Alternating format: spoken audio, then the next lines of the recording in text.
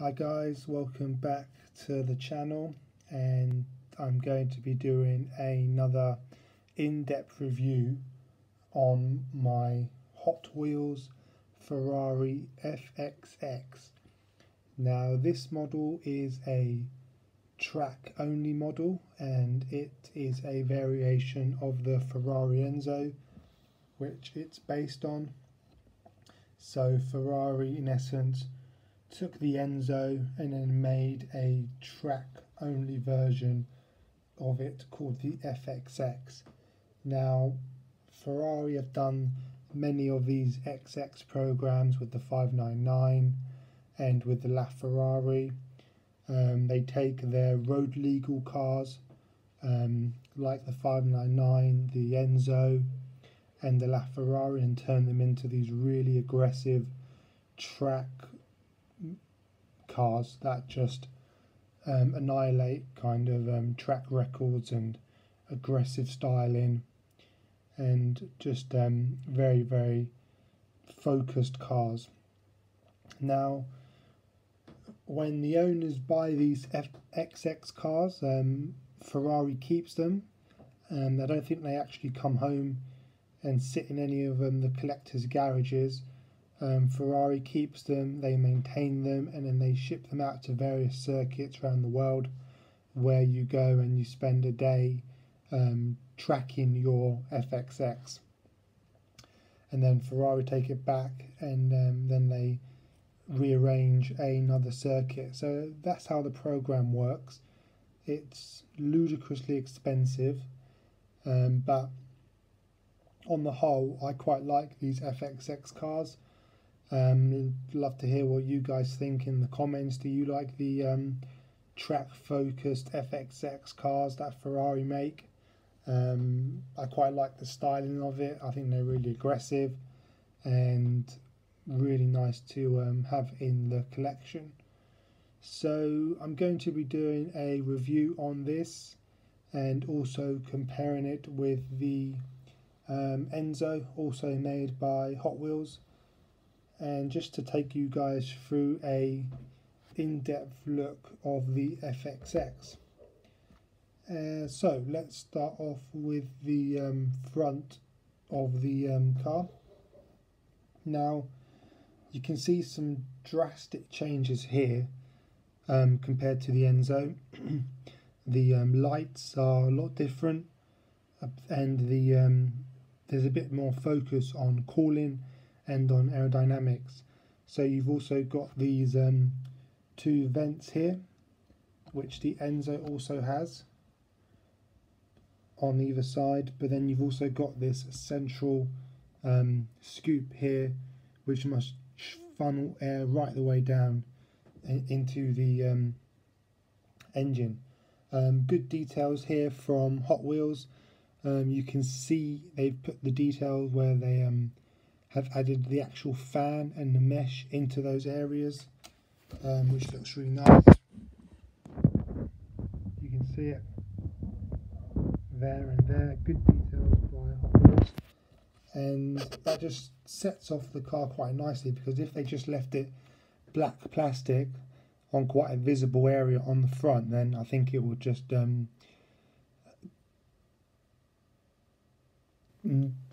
make the front look a bit cheap and a bit not realistic. You've got black plastic in the grills here. There's no mesh here or here, which is a bit unfortunate, because on the Enzo there's a bit more of a mesh finish on the side, you can see. So a bit of a disappointment there, but I think overall the front looks quite good. You've got a good sticker on the Ferrari badge, and you've got the FXX badge just underneath it.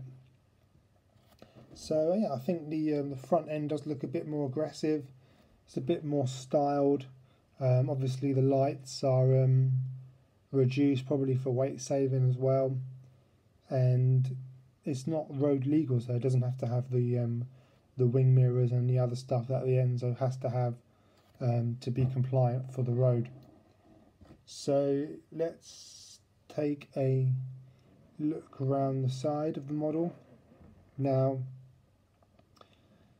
Hot Wheels always do quite a decent job on their wheels and their brakes and their calipers. You can see you've got a matte black wheel.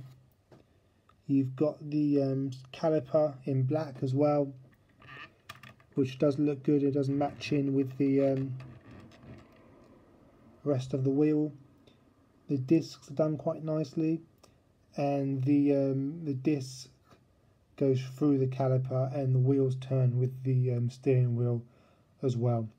The tyres are done quite nicely as well, and you just got this one centre lock on the wheel, and that's pretty similar with the Enzo's version. Instead you've got the Ferrari badge and the centre cap, different style wheels, but overall it's pretty much the same kind of quality and styling from the Enzo to the FXX. And then overall the side of the car is pretty similar to the Enzo. You have the same scoop in the same position here, and you've got a scoop here which is the same on the Enzo. But again, with these Hot Wheels versions, there's no mesh in these grills here. That's probably on Hot Wheels Elite or their Super Elite range. It's just a black plastic here, black plastic here, and on the sides here as well. So okay for the price of the model as well, but again, it doesn't look that good when you compare it with other cars that have the full metal mesh grills. This is a fully opening die-cast car, so everything opens up, which I'll show you afterwards. You've got the fuel filler cap here as well, which is another detail that the Enzo doesn't have. Now the back is where I really do like the styling of these FXX cars. That just looks very aggressive, very focused for track. You've got the quad exhaust pipes, which the Enzo also has, but they've raised the exhaust pipes up, I suppose, for better aerodynamics and maybe a wider and more focused rear diffuser. If we compare that with the Enzo, they've obviously put the exhaust down again, but the Enzo is very aggressively designed in terms of its rear diffuser. It's got the grills here and here as well, which does look nice, whereas on the FXX this is just all black plastic here and here. Got a good badge in the centre, does look quite nice, quite prominent, and you've also got these mini spoilers just above the exhausts as well. This spoiler here I believe is active, so I think it does come up, and depending on whether the driver is accelerating or braking, which is always good. But I always like the rear of the FXX. I mean, that just looks really aggressive. You've got these rear louvers here as well to reduce the pressure in that rear wheel arch. These are quite common now on most supercars, but again, just adds to the aggressive styling that the Enzo doesn't have. But I still think the Enzo looks really nice. And then coming around the other side of the model as well, you've got the FXX branding on the spoiler, Ferrari FXX, FXX on the doors, and you've got these like white racing stripes coming across the side of the car. So let's open up the compartments on the model car and see the detail inside. Now I would say one thing now with these Hot Wheels models, inside the detail is not the best. It's not, I wouldn't put it up there with I think Mayster's probably got slightly better quality for interior, but I would say the overall feel of different compartments is actually quite nice. You don't feel like you're breaking anything when you're opening up the doors or the boot or the engine bay, so that's quite a good feature from Hot Wheels. So inside here there's actually quite a lot of detail here that shows the function of the styling of the FXX. So you've got the scoop here, and then when you open this up you can see that this is what is inside and how the air gets funneled inside the car. This is done in grill, and you've got various other hosing and piping around here in the front of the car for better aerodynamics, I suppose, better cooling, better efficiency. Probably just this car is just purely designed to go really fast round racetracks, so that's all that it will need to have. It's not designed to go on the road. You got these gull-wing doors, shall I say, which are the same as the Enzo. I always like how the doors open on the Enzo and the FXX. I think when the doors are up, it looks really nice.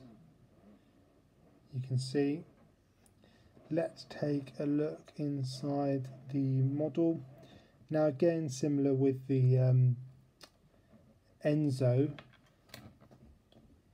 same kind of detail here, but very minimalist design. The steering wheel's got good detail on. You've got the driver's display, which is all track focused, and you've also got some carbon fibre little decals in there as well, which does look quite nice. Everything in there is black. You've got good details on the vents, and you've got seat belts in there, but it's all just black plastic. There's no other kind of materials used in the interior, but I think overall it does look quite nice and okay for the money that this model's worth. It's not worth a huge amount of money, but I do think you get good value. The whole rear clamshell opens up. You can see where the fuel filler cap is. It continues down into the engine bay. Now let's take a closer look inside here. So this model hasn't got any working suspension, but you can see the springs in the engine bay, but they're not attached to the wheel or anything, so they don't move. They're just purely there for aesthetics, which again I think is another letdown by Hot Wheels, because if we look at these Maystone versions here, they do have fully opening, fully working suspension, whereas these ones don't have any working suspension for the same price as well. But there's not really too much detail in there. You can see kind of the main engine mount, some various other hosing and piping, but if we compare that with the Enzo, I think there's a bit more detail in there. You can see a bit further down, and there's a bit more of a depth in the engine compared to the FXX. So, I mean, I know, I'm not sure if Hot Wheels Elite do a version of the FXX, so I'll have to have a look online, but I know BBR have done a version of the FXX as a sealed resin model, and they're really good details on there. Highly recommend that. I'll do a review on that shortly. But yeah, let me know in the comments if you like these FXX cars, these track focused hypercars by Ferrari, and I'll do some more reviews on them. So hopefully you enjoyed this review. I will now continue with the post quite regularly. I had a couple days off because I was busy with various other work, but I'll see you soon for the next video.